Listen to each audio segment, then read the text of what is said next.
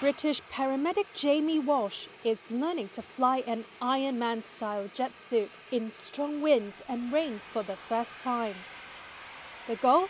To get to mountain rescue casualties faster. And it's a really key day-to-day to be able to do that in the difficult rain, wind conditions, because obviously in Cumbria it rains and it's windy a lot, so yeah, it's went really, really well. Walsh works at the Great North Air Ambulance Service. For the past year, he's been helping to test the jet suit's suitability for use by paramedics. The test flights in England's Northern Lake District, supported by Danish renewable energy company Ørsted, took place in heavy rain and with winds gusting at more than 30 miles per hour. The challenge with the wind and the rain, obviously the rain when you're moving at a little bit of speed, the rain gets in your face and in your eyes a little bit, but actually countering the wind is when you're coming up over a ridgeline is sometimes a little bit difficult, but actually if you're expecting it, it's a very stable piece of equipment and you can counter it and manoeuvre it and manage it quite safely. The jet suit from Gravity Industries has been in development since 2017.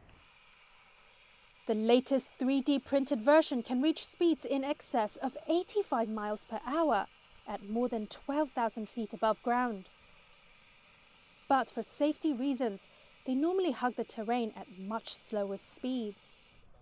Richard Browning is Gravity Industries founder and chief test pilot.